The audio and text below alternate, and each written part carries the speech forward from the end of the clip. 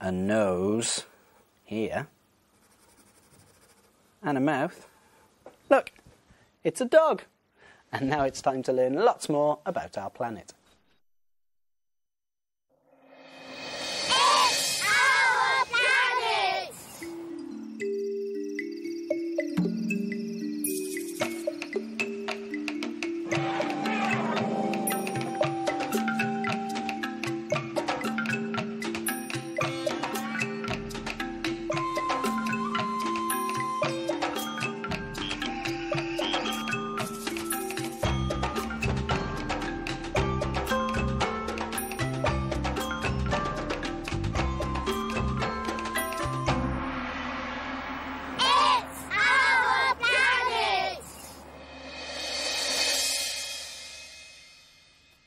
This is a baby giraffe, and it's born with lovely patterns on its skin.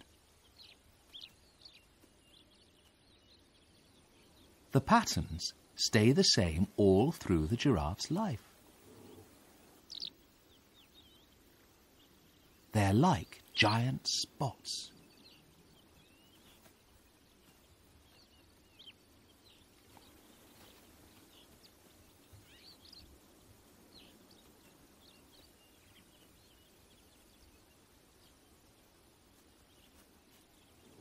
What other animals have spots?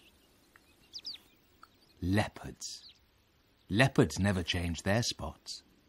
Like the giraffes, leopards are born with their spots, and the pattern doesn't change.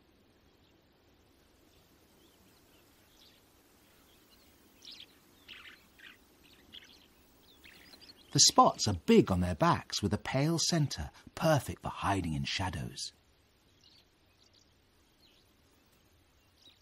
On their feet and heads, the spots are smaller and all black.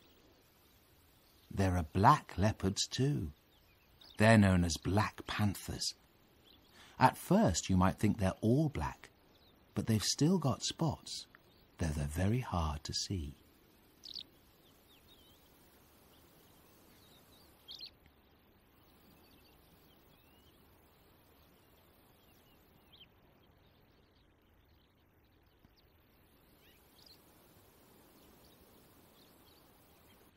The spots on this leopard are much easier to see.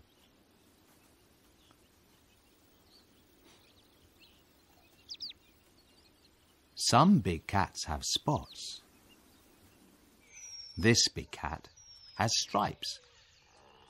Tigers are stripy all over. Look at the beautiful thick black stripes on this tiger. Even though you might think all tigers look the same, they don't. No tiger has exactly the same markings as another.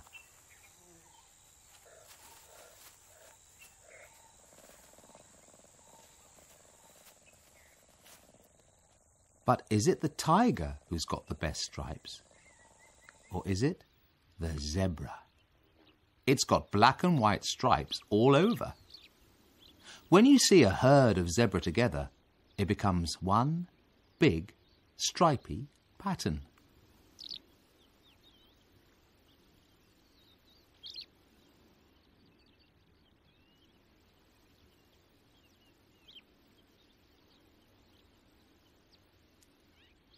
No other animal looks so striking on the African plains. The zebra can't hide. His stripes make him stand out from the crowd. Zebras look like horses, don't they? But no horses are stripy like the zebra.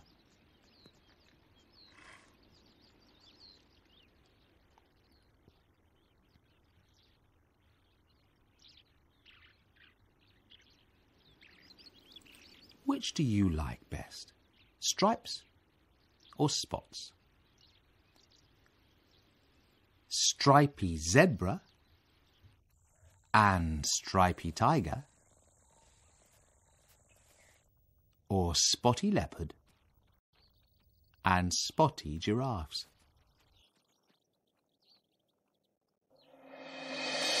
It's our planet! Ow, ow, I'm a barking dog. Ow, ow. Can you be an animal too? Ow, ow. What animal is this? It's a zebra. And what's Izzy? She's a rabbit. It's our planet! Two owls sitting in the dark, looking all around them. And looking at you. What huge eyes they've got. They've got very good eyesight and very good hearing.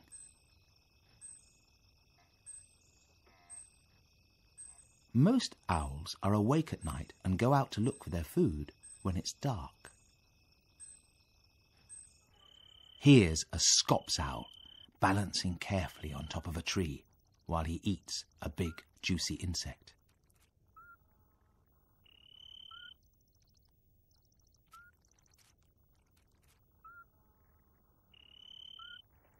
Different kinds of owl can be found living in most parts of the world. Snowy owls are able to survive in the freezing cold in the Arctic. They're nearly all white, with a few dark spots, and this helps them to blend into the background when it snows.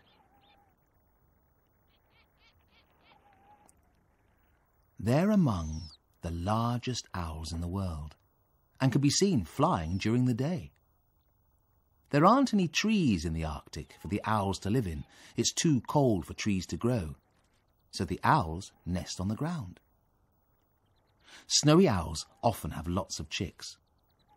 Some owls only have one or two.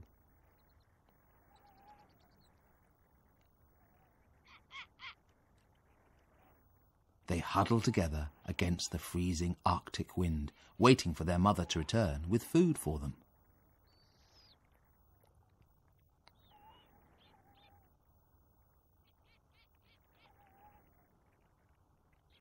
The oldest chick is already learning to wander off, and you can see his first white feathers coming through on his back and feet. Like snowy owls, great grey owls are also able to cope with very cold weather. They live in chilly pine forests. They have very thick feathers to cope with the cold, and they hunt in the daytime.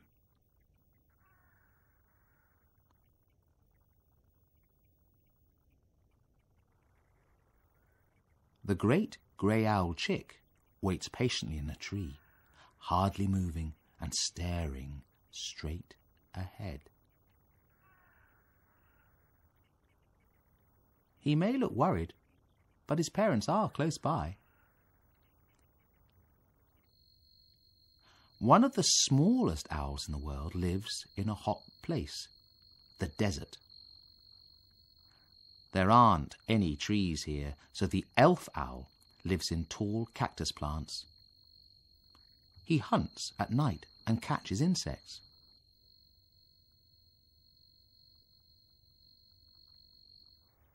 This owl does need trees to nest in. It's called a flammulated owl, and he lives in mountain forests. He's able to hide completely in his tree home because his feathers look just like the bark of a tree. If he stands very still, and owls are very good at that, you can hardly see him.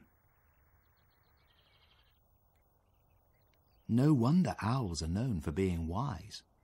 They're very clever at coping with different weather and different places to live.